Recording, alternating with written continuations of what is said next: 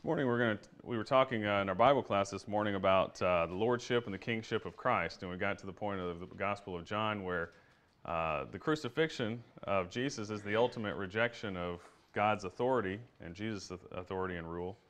And the book of Jude is, if I could just pick a theme, he talks about several things, but I think they all come together into this one major theme of rejecting God's authority. And you know, a lot of sermons have 3 points.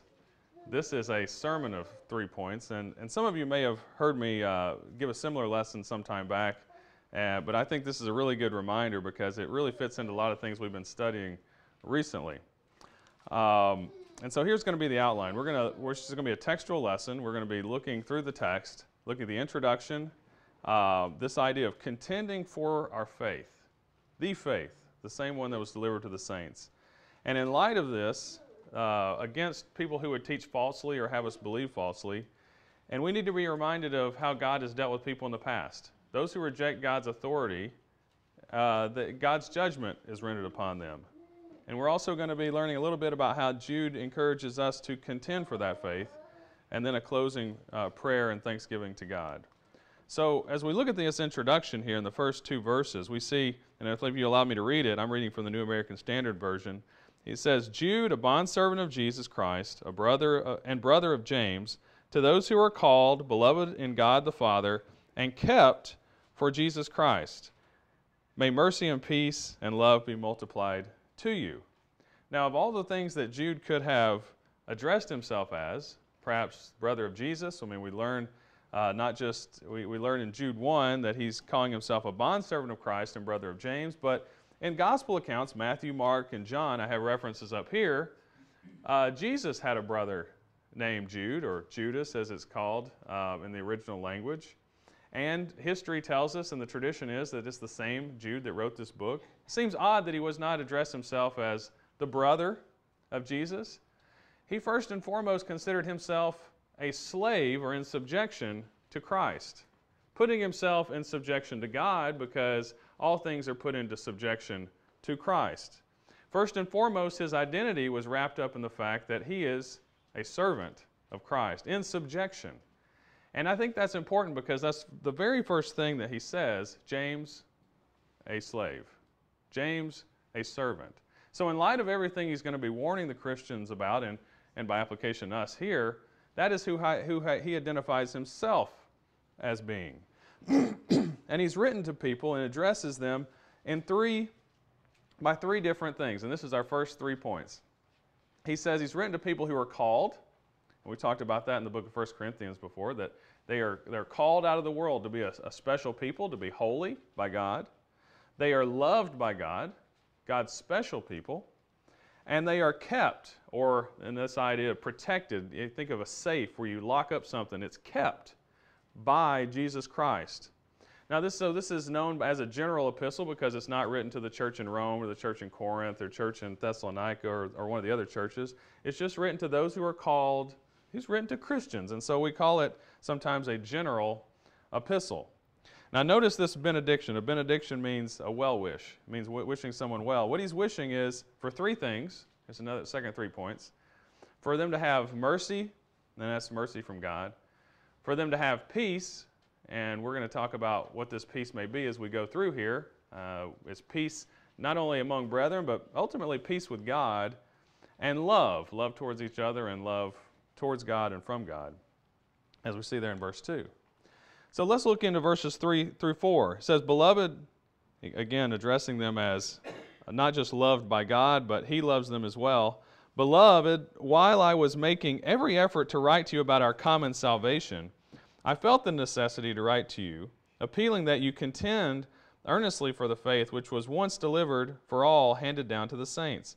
For certain persons have crept in unnoticed, those who were long beforehand marked out for this condemnation.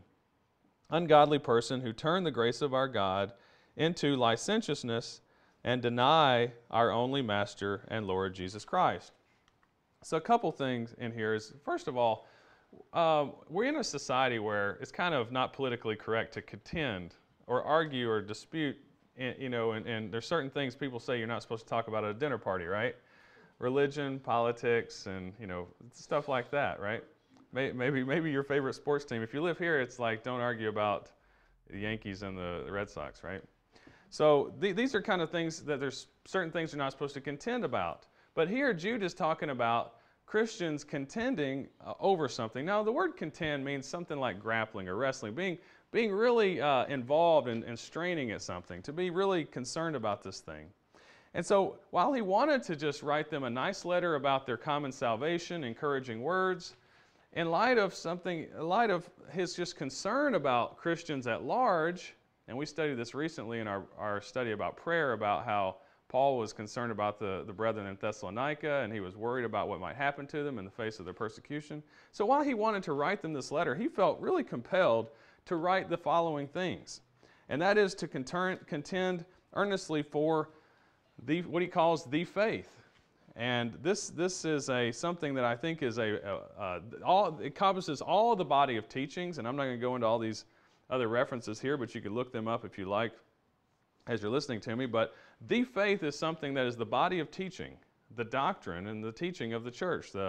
It was the teachings of Christ, and by extension, the authority he gave to the apostles to teach, and they were authorized and inspired by the Holy Spirit to teach God's will, what Jesus wanted for the church. They're supposed to contend earnestly for that. And so it is a salvation and a faith that was handed down. It's not continually developing as we go forward. It's not to be interpreted uniquely in each generation and what it means to them. It was something, he says, it was handed down once to the saints, meaning even at this time, this is an old book, it was already established. And so he wants them to contend, find out what it is, make sure that they have the same faith that was handed down and established in the original church, and then contend for that. Don't go reinventing it. And I think this is a tangible thing that was delivered. It's what we accept as the Scriptures. And so for us to know it today, we would be reading the Scriptures as outlined here. So that's verses 3 through 4. Now, who has this faith been entrusted to? Well, it's an epistle. It's entrusted to believers. Now, sometimes we relegate our authority to other people. Like I say, if I don't want to do my laundry, I may relegate that to the dry cleaner or something like that. Well, sometimes we relegate or delegate defending the faith to a preacher or to the scholars or to the people who write books. But here he's saying that it's entrusted to you, the believers, and you're the one that's supposed to defend it, contend for it. And I want to impress that upon us here today. Now, but why does it need to be defended? Doesn't it just appear and speak for itself? Well, he goes on to say that the reason it needs to be defended is that some people have a tendency of creeping in without being noticed. Now, that is hard to do. If somebody just came in and they looked like a real goblin or a booger or somebody that was just obviously sinful, then they wouldn't be able to creep in unnoticed, would they? Everybody would notice that and it wouldn't be a problem. But some people, they creep in unnoticed, he's saying in verse 4. People creep in without going noticed. Now, he assures that these people have long beforehand been marked out, and so they're not fooling God. But what they do is that they're turning the grace of God, and what that means is God has bestowed unmerited favor upon them, and what do they do with it? Do they do what they're supposed to do with it, and in response to that, love towards God and become holy and in service and become a slave to God because of this undeserved favor? No, what they do with it is they turn it into a license for sin. They turn it into ungodliness and licentiousness. He says, into verse 4, ungodly persons who turn the grace of our God into licentiousness and deny our only Master and Lord Jesus Christ. So what God's grace towards us should do, it should make, because we feel unworthy and sinful, it should make us feel really bad, unworthy, and in response to that we love God and we want to serve God and He's our Master. But when people turn that into a license for sin and unrestraint, that's what licentiousness means, just unrestraint, what they're doing is they're denying the Lord. And so, how did these people get in the church? Well, they creeped in unnoticed, like I said before. Well, let's look at this next section, where he's going to go on to remind them of God's judgments. Because he says, people like this, and this is a warning for us too, is we should not turn our salvation into a license for sin. He says you need to remember that God's dealt with these kind of people before, and it's always turned out bad for them. So let me read verses 5 through 16. He says, "Now I desire to remind you, though you know all things once and for all, that the Lord, after saving a people out of the land of Egypt, subsequently destroyed those who did not believe, and angels who did not keep their own domain, but abandoned their proper abode, he's kept in eternal bonds under darkness for the judgment of the great day, just as Sodom and Gomorrah and the cities around them, since they, in the same way as these, indulged in gross immorality, went after strange flesh, are exhibited as an example in undergoing the punishment of eternal life. Yet in the same way these men, also by dreaming, defile the flesh and reject authority, and revile angelic majesties.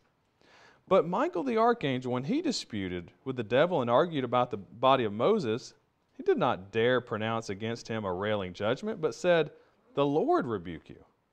But these men revile the things which they do not understand, and the things which they know by instinct, like unreasoning animals, by these things they are destroyed.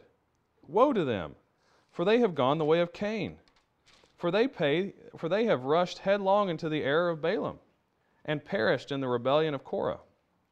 These are the men who are hidden reefs in your love feasts, when they feast with you without fear, caring for themselves, clouds without water, carried along by the winds, autumn trees without fruit, doubly dead, uprooted, wild waves of the sea, casting up their own shame like foam, wandering stars for whom the black darkness has been reserved." Let me keep going to verse 16. "It was also about these men that Enoch in the 7th generation from Adam prophesied, saying, 'Behold, the Lord came with many thousands of his holy ones to execute judgment upon all, and to convict all the ungodly of all their ungodly deeds, which they have done in an ungodly way, and all the harsh things which ungodly sinners have spoken against him. These are grumblers, finding fault, following after their own lusts. They speak arrogantly, flattering people for the sake of gaining an advantage.'" So there's a lot of condemning language there, but there's also in the midst of that a lot of references to Old Testament stories and examples that on the surface we might not understand if we're not too familiar with the Old Testament books. So I'd like to kind of take some time and explain step by step his argumentation through this text. So when he started out here reminding them about God's judgments in verse 5, again, 3 points. He's going to give 3 examples of God's judgments from the Old Testament. The first one is the people of Israel. The people of Israel were enslaved in Egypt to the Egyptians, and God wanted to make himself his own very special people. So he made the nation of Israel and brought them out of wilderness by the 10 plagues you're familiar with, gave them the promised land, and in between Egypt and the promised land was a big desert, a wilderness. And because they disobeyed God in that wilderness, a lot of them died. Actually, most of them died. All the ones 20 years old were spared. So his point is that God saved these Israelites out of Egypt, but he destroyed those who were not faithful later. And that's a warning for Christians. Those who become Christians and have this promise of a promised land, of salvation, but yet are no longer remain faithful to God, he wants us to look at the example of the Israelites brought out of Egypt and remember that God can strike us down if we don't remain faithful. So I think the lesson here that he's trying to apply is that salvation requires this continued faithfulness, a transformation. The next one is rebellious angels, and this one is a little confusing here. But he tells us that some angels basically overstep their own position, their own domain. Now an angel is a messenger. And really, in fact, from the text, literally, without any context, you don't know from the word whether it is a person, whether it's a supernatural thing or just somebody sent on an errand. So technically, it's just an errand boy or an errand person. But in the context of the biblical accounts, when God sends an errand or message person, a lot of times it was a supernatural kind of being. But when you think about a messenger, they're just supposed to do the work that the person sending them to do. If you send a messenger, they're supposed to know their place and just carry out the message. But he's warning us here about examples about where angels overstep their position And God punished those messengers. And that's the lesson here. God punishes those who don't respect His authority, who don't hold to their position and recognize their position. And so why is He telling this? Again, Christians need to be continually warned that God is in control and He will rule, and if we don't accept His rule, if we reject it, then there's judgment to come. The third one is an example you're probably familiar with, and that's Sodom and Gomorrah. These two towns do not have a good reputation, I don't think, in anybody's eyes. And even if you don't know that much about the Bible, you probably heard of Sodom, because that always has a bad connotation. Sodom and Gomorrah were two cities that were destroyed by fire from heaven because they were wicked and immoral.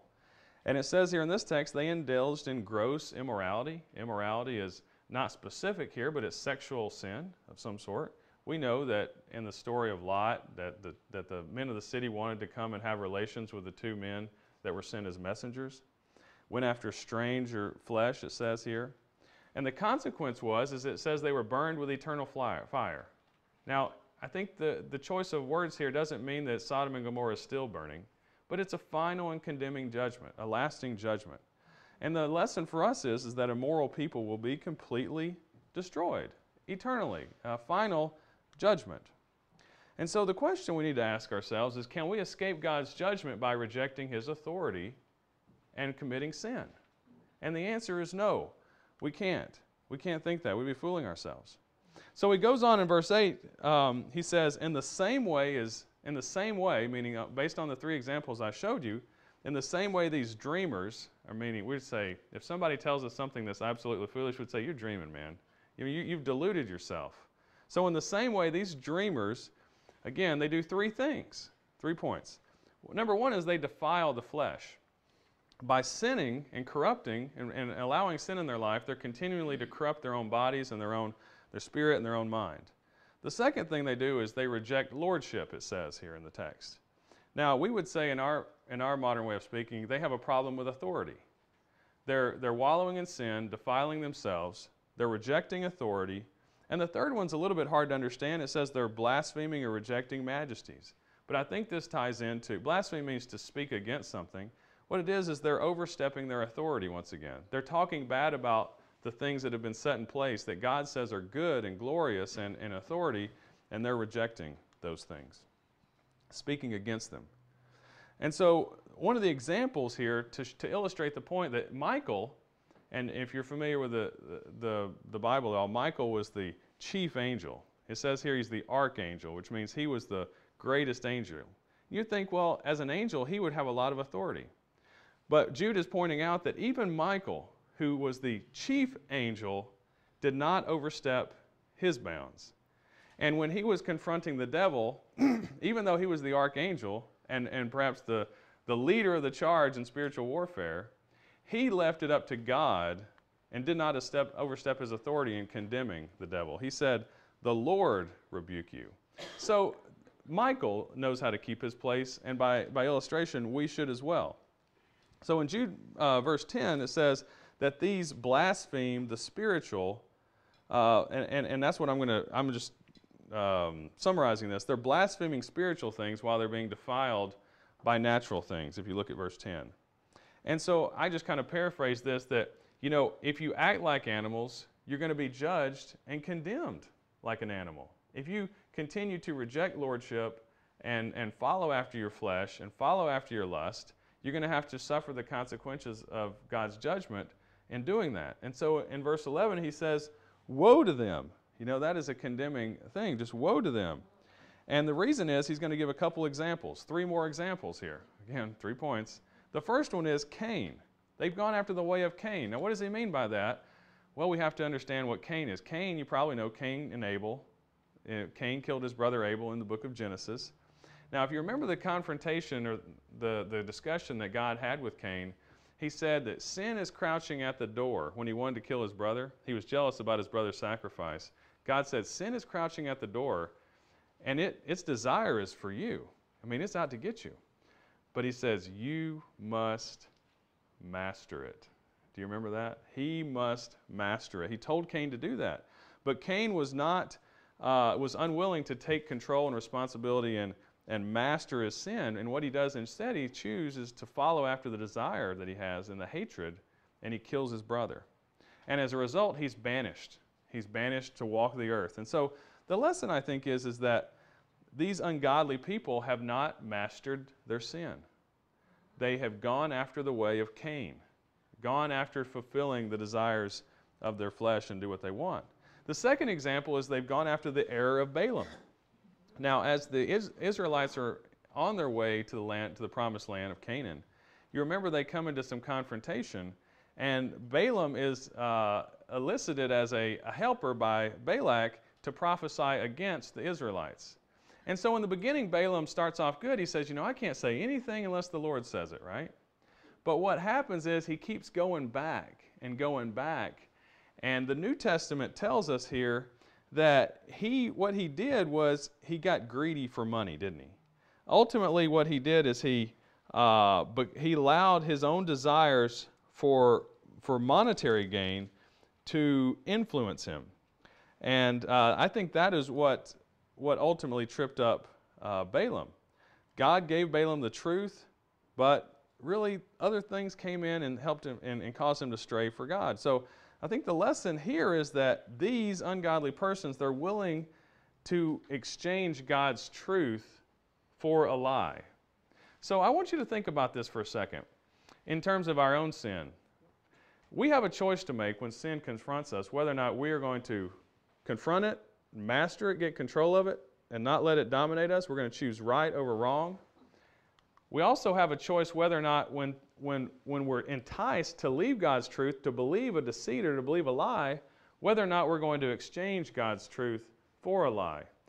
In this case, they both know the truth. One was following after, and actually they're both following after the desires in different ways. So we need to think about that. The third lesson is the rebellion of Korah. Now Korah was from the tribe, they were from the Levites, and you remember the Levites had a very special place. They were the ones that were supposed to be priests, right? And Korah was honored with a very special tabernacle service. They had it made, man. They didn't have to do hard labor.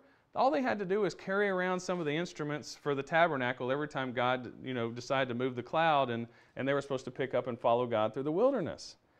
But yet, like many times, they just get discontent with their station. They thought that they needed to deserve more, and they started rebelling against the authority that God had given Moses.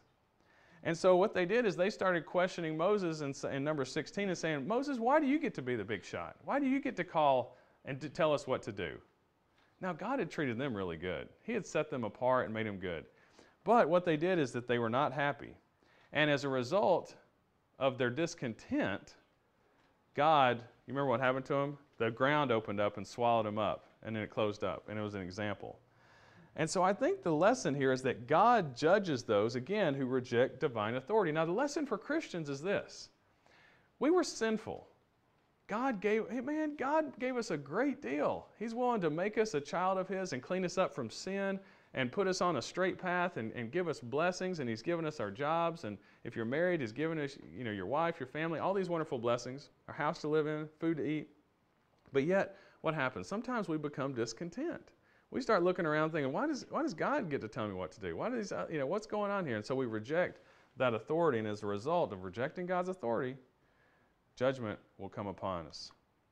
So again, all these people, and this is the theme of remember God's judgments. Cain is banished from God's presence. Balaam is killed by a sword later when they come into the land. Remember that? They take him over and he's killed. They find him. And Korah and his rebels, they're taken down to Sheol instantly. So what's interesting is that they all brought down other people with them. They thought that their sin was in isolation. But in the sense of Cain, he was banished, and all of his family as a result. I mean, you saw how when you read through Genesis, these people who are offspring of Cain, and it just kind of goes downhill. And Balaam, he's killed by the sword, but as a result, a lot of other people are killed around him. And Korah, remember, his whole family is taken down to Sheol with him, and other people around him who side with him. So they all brought down people with them as a result of their sin. Now in Jude chapter 1 and verse 12, he says, these are stains in your love feast. Another translation may say these are hidden reefs in any case, it's bad, and I'm not sure which exactly is the accurate reading here. A hidden reef is something that's really dangerous, but it's under the water and you can't see it. A stain is something that's an obvious blemish. That is this, but either way, they're not good. But there's three characteristics of these people. He says they're without fear, meaning they shamelessly feed themselves. He kind of goes on to say that they shamelessly feed themselves, and what they should be doing is caring about feeding others. We learned about this in 1 Corinthians chapter 11. Remember the attitude of not taking the Lord's Supper in a worthy manner, about how everyone was taking their own supper first, and they were showing partiality towards others. They were not showing concern and respect and reverence towards others. These people are just thinking about themselves. The second thing is they're clouds without water. Now, a cloud, in an agricultural analogy, when you got seeds in the ground and you see a cloud coming, that's exciting because it's supposed to bring rain. It promises rain, but it doesn't deliver the rain. That's disappointing. So these are clouds, but they have the promise of rain, but they're not delivering. They don't deliver. Big promises, big show, looks great, but no substance to it. And the third thing is, and notice I'm marking these things out because they're without three things. They're without fear, they're without water, and they're without fruit. And the third one is that they're trees without fruit. Now, the autumn time and that season, they should have bearing, it's fruit season. It was the time that they should be bearing fruit. And a lot of Christians who've been Christians for a while, it should be season for them to be bearing fruit. But he says, you know, these people are trees in the autumn, in the season, but they have no fruit. And he says that they're twice dead. And I think the reason they're twice dead is because they have no fruit and they have no root. It says they've been uprooted. There's no root going down, which that represents faith. So there's no fruit coming up, you see, and that's twice dead, not rooted in their faith. And then he goes on in verse 13. These are, a couple other descriptions, they're wild. They're not constrained. They're like wild ocean waves. And what do wild ocean waves tend to wash up on the beach after a big storm? Garbage. You know, if you ever go down to the Sound here, wild waves tend to just foam up and just continually, and it never stops, just one after another, after another, after another, just all these shameful deeds just keep coming to the surface. And wandering stars, we would call that a comet, something that burns really brightly and looks great, but yet it's not like a star fastened in the sky, and so what it does, it burns up bright and it crashes, and he goes on to say that it is destined, it's reserved for dark blackness forever. Because it did not stay where it was supposed to, it just burned up and went out into darkness. I think that's an image there of eventually God's judgment as well. So let's look at verse 14 and 15. He says, it was about these people or these men that God's judgment was decreed to go, and he references Enoch, against all ungodly, and these are people who without fear or reverence, meaning that they're impious, they don't have respect for God and His desires. And what they're doing is they speak harsh things against God. They're blaspheming against God. They are resentful towards God. Verse 16 goes on to say that they're grumblers and finding fault. So there's three things mentioned in verse 16 I want you to pay a close attention to. The first thing is you can notice someone like this because they're discontented grumblers. It means they're always complaining about something, or complaining against God, or complaining against others. The second thing is they're following their own desires instead of following what God wants. And the third thing he mentions here is, in verse 16, is that they boast, they're prideful, and they're willing to flatter other people in order to gain advantage over them. Because they're self-seeking and wanting to try to manipulate, they're going to flatter to gain an advantage. So does this sound like a worthy slave? I mean, this picture has been pretty condemning. We haven't really talked about any nice, lovely, wonderful things of God here, you know, and I'm sorry about that. And Jude, I'm sure, was sorry about that too, because he said in the beginning, while I wanted to talk to you about our common salvation, I really felt compelled that I had to warn you about all this. And so that's what he's doing here. He's given this laundry list of characteristics so that they can remember what they read about in the Old Testament, identify it in the present, and be warned about it going forward into the future. So does this sound like a worthy slave? No, it's not somebody who's subjected themselves to the authority of God and Christ. So how do we deal with it? What do we do now? So let's read verses 17 through 22. Luckily, he doesn't leave us hanging. He doesn't leave us in despair in this letter. He says, "But you, beloved, ought to remember the words that were spoken beforehand by the apostles of our Lord Jesus Christ, that they were saying to you, in the last time there will be mockers, following after their own ungodly lusts. These are the ones who cause divisions, worldly-minded, devoid of the Spirit. But you, beloved, build yourselves up on your most holy faith, praying in the Holy Spirit. Keep yourselves in the love of God, waiting anxiously for the mercy of our Lord Jesus Christ to eternal life.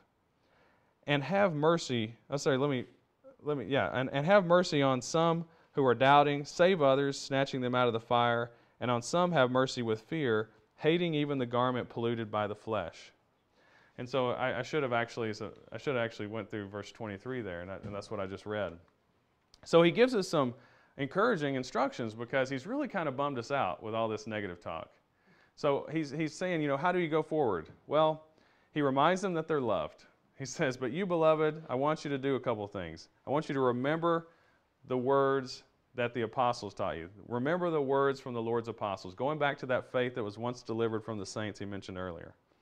He's saying, I've told you ahead of time, so don't be surprised that there will be some people who make a mockery of the faith. And that's, just like we were talking about how they were mocking Jesus.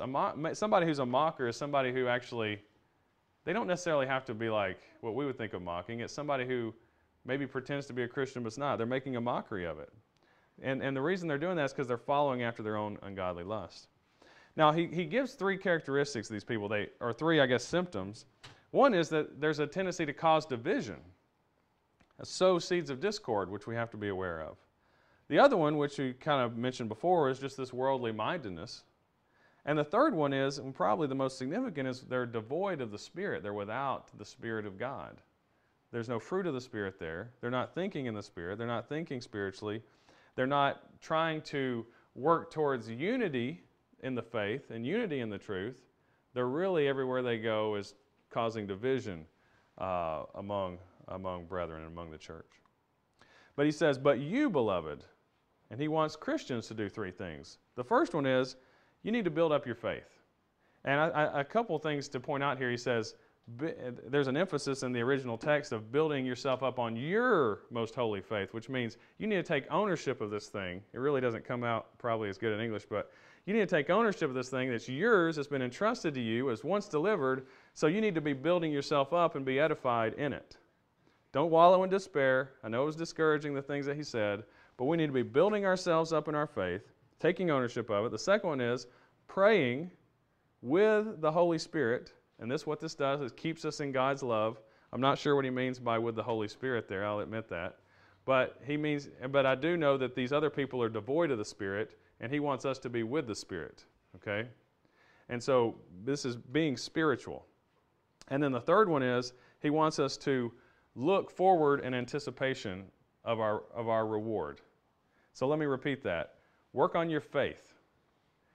Keep steadfast in prayer. And look forward to heaven, if I can just summarize that, okay? So waiting anxiously for the Lord's mercy, which is ultimately that redemption and eternal life. Now, how do we deal with these others? Fortunately, he gives us a little recipe here, not as much as we would like, but he tells three things. The first one is, have mercy on some who are doubting. And we deal with people all the time where we're in a Bible study and they're just not really convinced that the Bible really says this or that. And so we should be patient with those people. They're doubting. They have legitimate doubts about what was being said. That's how I understand this text. The second people are people who get caught up in some sin, and we just have to go over to your house and say, "Man, you are caught up in this thing. I'm going to have to, I love you. You may not want this, but I'm going to snatch you out of the fire here," right? And the third one is having mercy on some with fear. Now, he describes what he means by fear, and this is, he goes on to say, detesting the defilement of the flesh. And I think that what he's implying here is that there's a danger also with getting involved with people who are in sin. Because the danger is, just like we talked about in 1 Corinthians chapter 5, that a little leaven leavens the whole lump. Sin actually, it has a multiplying effect. It has an effect on those who are around us. Corinthians also tells us that we should not be deceived, that bad company corrupts good morals. And so I remember when I first became a Christian, I wanted to bring all my other friends with me, right? But I wasn't strong enough to actually bring them, so, what happened? They would start having more of an effect on me, and then I was trying to have an effect on them. So really, there's three ways that we deal with sinners. Some who are honestly doubting, we're patient with them, we're trying to bring them along. Other people who are we snatch them out of the fire and bring them out, and that's good. I don't know what you do. They keep going back into the fire. But and then the third one is we need to have this healthy respect, I think, for sin, and realizing that we need to have, I guess, a healthy reverence for it, and realize the dangers that it could bring. So in closing here, in verses 24 and 25, he says, "Now to him who is able to keep you from stumbling, and to make you stand in the presence of his glory blameless with great joy, to the only God our Savior, through Jesus Christ our Lord, be glory, majesty, dominion, and authority before all time, now, and forever. Amen." Now there's a lot packed into that little statement. I'd like to unpack it for you if I may. He talks about the ability to God and Christ being able to keep us from stumbling. If you notice, that is exactly what he said in verse 1, where he says that we were kept by Jesus Christ, or kept for Jesus Christ. He says it again at the end. So he's sandwiched between that. Despite all this bad stuff I've said in between, you need to feel confident that God is guarding you, okay? And he is willing to keep you. He's able to make you stand blameless and joyful in his glory. And he also talks about all these things that belong to him. Now, all these different things, glory, majesty, dominion, authority, are things that the sinners, the people that have been warned about, have rejected in the text. But as Christians who want to please God, we need to give God all the glory, not take it for ourselves. We need to give God all majesty, not be looking for it. Give him dominion, not ruling ourselves. Allow him to have authority and not taking authority and seeking after our own authority. And again, the last three statement here is the eternal nature of God's authority, the eternal nature of God's rule and dominion. It is from before time, and he says it's now, and he says it's forever. So again, the theme of this letter is God's authority, and remembering that bad things happen to those who reject God's authority, because he's always been in control, and he always will be in control. And so with that being said, we need to ask ourselves these questions. Do we have that faith that was once delivered? Now, we need to make sure that we have the faith that they had, okay? And so we need to question whether or not we could have been taught wrong. So that's why it's so important for us to understand what the Scriptures say, to understand that we have the same truth that they had. And that's where personal Bible study is so important, because if you go to 10 different churches in town, they might all say that they have the truth, right? But it's up to us individually to look in the Bible, determine the church of the Bible, and then let's go around and start making sure that we are that group, or that if you're looking for a congregation, making sure that you're finding the one that's being talked about here. And then lastly, we need to ask ourselves this question: is Jesus the Lord of our life? Are we his slave? Do we consider ourselves completely enslaved to his will and his desire, and are we willing to do everything that he wants us to do? I hope that most of you here have made that commitment, but I want you to reflect and be reminded of it. And if there's anything that you need to do, maybe you've been a disobedient slave and you want to make things right, and need our prayers, then you could make that need known. If you have questions, if you're still doubting, then the congregation here, we want to be long-suffering and merciful and help you with that. If you're in the fire and you need help being snatched out, that's what the congregation here is about as well. But you need to be warned that sin in our lives, sin in your life, has a bad effect, and you gotta have a healthy reverence. My mother told me this, and you've heard this as well, is that if you play with fire, you might get burned. And so we need to realize that any sin in our life is like fire, and it's going to spread more than we actually ever intend it to do, and it's going to affect more people around us than we ever intended it to affect. Maybe somebody here this morning has never actually made themselves subjected to God's authority. And if you're willing to do that this morning, we want to invite you to do that as well as we sing the song that's been selected.